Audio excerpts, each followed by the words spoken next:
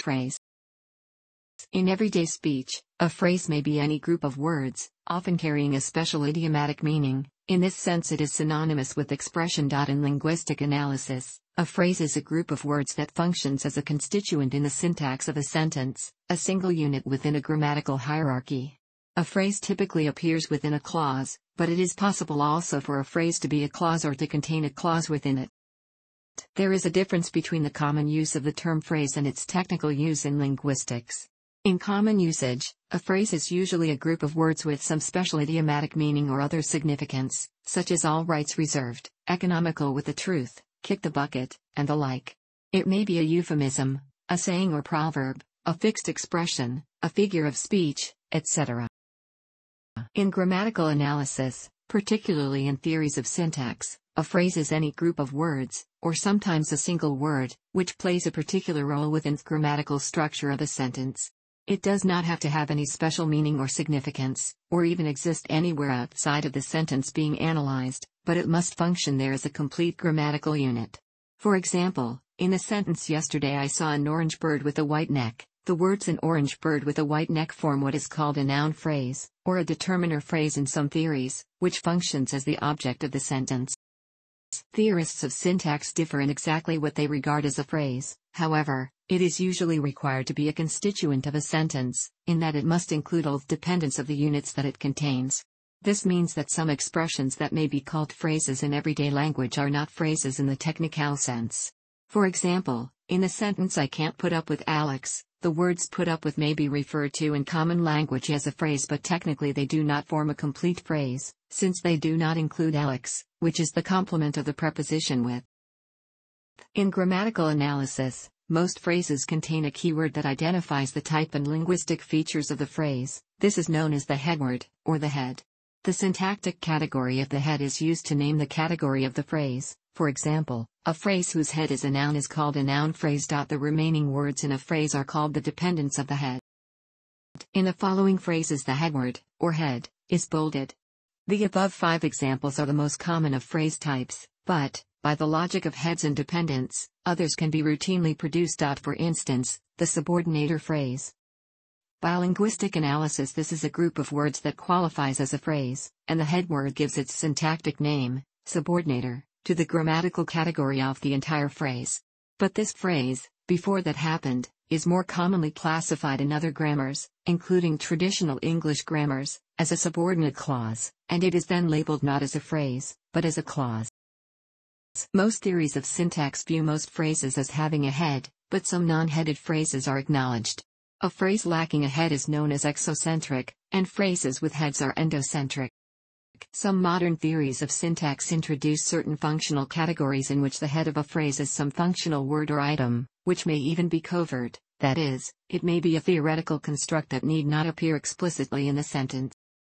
For example, in some theories, a phrase such as "the man is taken to have" the determiner "the" as its head, rather than the noun man, it is then classed as a determiner phrase, rather than a noun phrase. When a noun is used in a sentence without an explicit determiner, a null determiner may be posited. For full discussion, see determiner phrase. Another type is the inflectional phrase, where finite verb phrase is taken to be the complement of a functional, possibly covert head which is supposed to encode the requirements for the verb to inflect, for agreement with its subject, for tense and aspect, etc. If these factors are treated separately, then more specific categories may be considered. Tense phrase, where the verb phrase is the complement of an abstract tense element, aspect phrase, agreement phrase, and so on. Further examples of such proposed categories include topic phrase and focus phrase, which are assumed to be headed by elements that encode the need for a constituent of the sentence to be marked as the topic or as the focus. See the generative approaches section of the latter article for details. Many theories of syntax and grammar illustrate sentence structure using phrase trees, which provide schematics of how the words in a sentence are grouped and relate to each other. Trees show the words, phrases, and, at times, clauses that make up sentences. Any word combination that corresponds to a complete subtree can be seen as a phrase. There are 2 established and competing principles for constructing trees. They produce constituency and dependency trees, and both are illustrated here as an example sentence. The constituency-based tree is on the left and the dependency-based tree is on the right. The tree on the left is of the constituency-based, phrase structure grammar, and the tree on the right is of the dependency grammar. The node labels in the two trees mark the syntactic category of the different constituents, or word elements, of the sentence. In the constituency tree, each phrase is marked by a phrasal node, and there are 8 phrases identified by phrase structure analysis in the example a sentence. On the other hand, the dependency tree identifies a phrase by any node that exerts dependency upon, or dominates, another node. And, using dependency analysis, there are 6 phrases in the sentence. The trees and phrase counts demonstrate that different theories of syntax differ in the word combinations they qualify as a phrase. Here the constituency tree identifies 3 phrases that the dependency tree does not, namely, house at the end of the street, and the end. More analysis, including about the plausibilities of both grammars, can be made empirically by applying constituency tests. The common use of the term phrase is different from that employed by some phrase structure theories of syntax. The everyday understanding of the phrase is that it consists of 2 or more words, whereas depending on the theory of syntax that one employs, individual words may or may not qualify as phrases. The trees in the previous section, for instance, do not view individual words as phrases.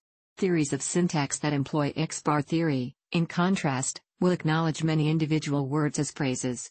This practice is because sentence structure is analyzed in terms of a universal schema, the X-bar schema, which sees each head as projecting at least 3 levels of structure, a minimal level, an intermediate level, and a maximal level. Thus an individual noun, such as Susan and Susan laughed, will project up to an intermediate level and a maximal level, which means that Susan qualifies as a phrase.